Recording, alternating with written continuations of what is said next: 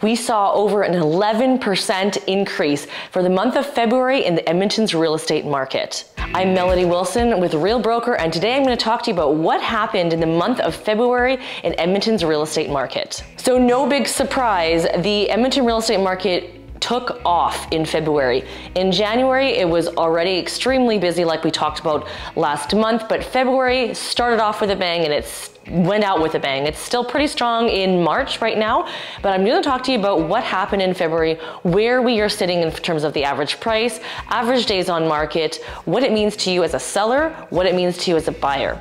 So first off, we are in an absolute seller's market. Seller's market is when the inventory is extremely low, so houses available for sale, and the demand is extremely high. So we have buyers that are looking to buy. What is the reason for this seller's market? The seller's market is always a guess. However, it's pretty obvious right now. People are looking to move, but we've also got people from out of province not only looking to move for affordability, but also parking their money for investments. We're seeing buyers come in here and buying 10 to 30 properties at a time with builders.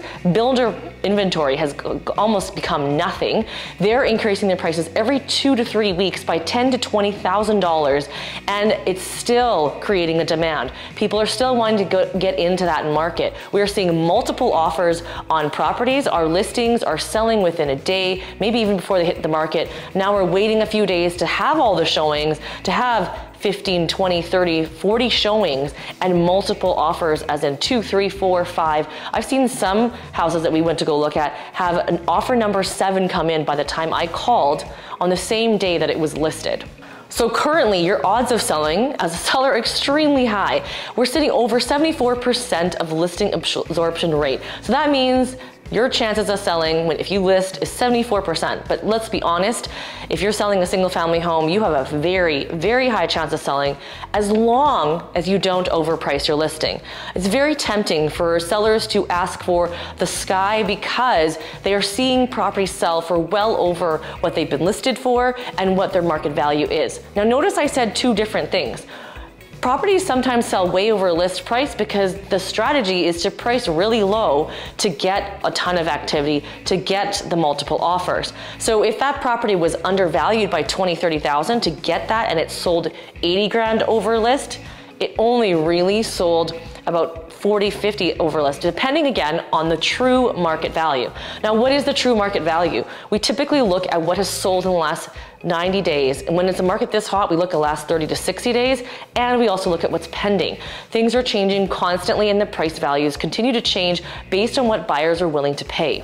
So if you take a look at the average price, Edmonton's average price is over $500,000 now. It's increased month over month, year over year, and you can see that the price trend from January to February increased just over 11%. That's the biggest jump any month, any year has actually seen.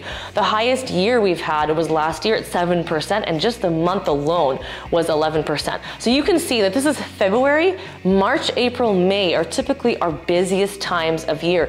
So it'll be interesting to see if Edmonton can sustain this pace. So far, it's looking like it is. Our weather is still very much winter weather. When that snow starts to melt and things start to feel like spring, our market always starts to pick up. So it'll be really interesting to see as our market adapts to spring from this busy winter spring-like market, what real true spring market's going to look like in Edmonton. So the number of listings that we have to the sold is going to be a surprise to you. 1,000 properties sold in February, and we had only 1,343 active listings. So you can see the active listings, the number that we have available is definitely down month over month and year over year. We have had the least amount of listings in Edmonton single family homes ever, but yet we have record highs. If you look at how high our solds were for February, you can see that it increased over 73% in month over month and 52.67% year over year.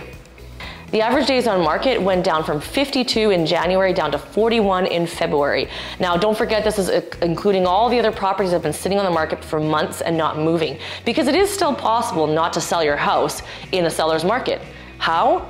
If you're overpriced, you're pricing yourself out of the market.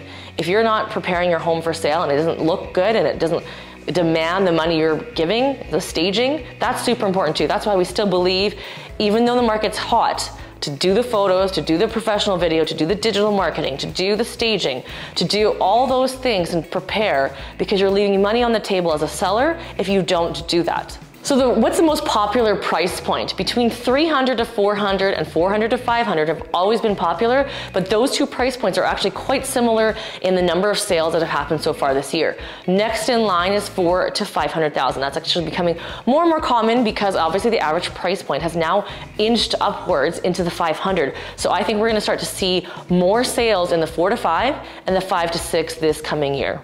What does this mean for you as a buyer? As a buyer, you need to be absolutely prepared. Have your team on board, have your pre-approval completely in place, have the mortgage broker and your realtor working closely together to know what kind of conditions you can put on the property to make sure you're ready to go. Make sure that realtor, like we have close relationships with home inspectors so we can get things booked right away. Have the strategy in place with your agent to figure out how are we gonna win this offer.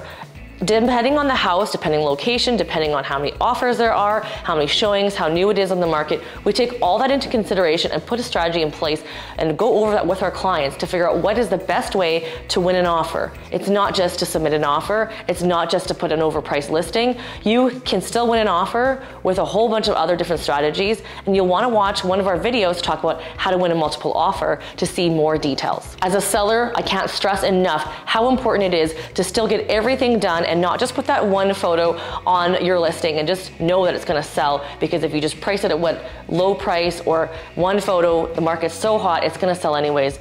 That may be true, but how do you know how much money you're leaving on the table? When a house looks amazing, you have more people interested, more offers, driving the price even higher. So with that, we will talk next month to see how the month of March went.